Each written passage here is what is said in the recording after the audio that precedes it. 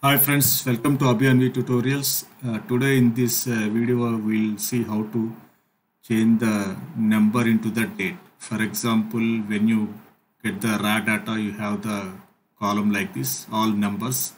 So date are displayed like this with a number. So how to change into the date format we'll see. So for that we'll see the column from example, okay, in Power Query.